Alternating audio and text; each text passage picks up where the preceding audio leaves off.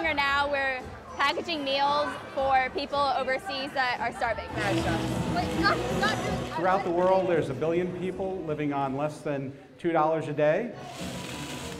Because of that, there's up to 25,000 people dying a day of hunger-related diseases.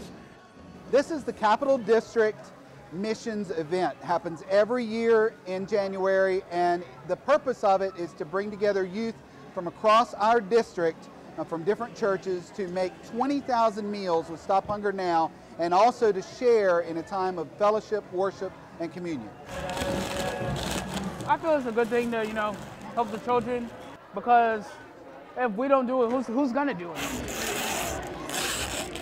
The meals consist of soy for protein, vegetables, rice, and then a packet with 21 vitamins. The meals have everything you need for a day.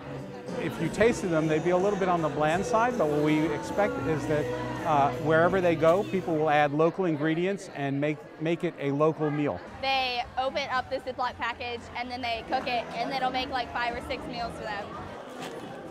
This is something that our kids and also the kids from other churches look forward to year after year. Many churches have come for all 6 years, and it's something that's easy to get the kids fired up about, a great way to get them involved in service and giving and sharing worship and communion and fellowship together. I always come out with like a humane sense of stability when I wake up, you know what I'm saying? It's just a natural thing. It allows people to very easily start and do something that is so important. It only takes an hour or so. It's very simple, and it has a great impact.